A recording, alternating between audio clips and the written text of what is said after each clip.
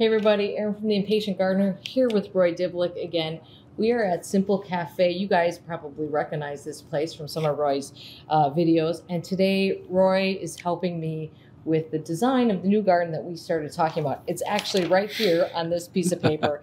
This is a rough sketch of it. But we've been working through this, and the whole video with Roy walking us through his whole process, it's extremely interesting, helpful, is all over on Roy's channel.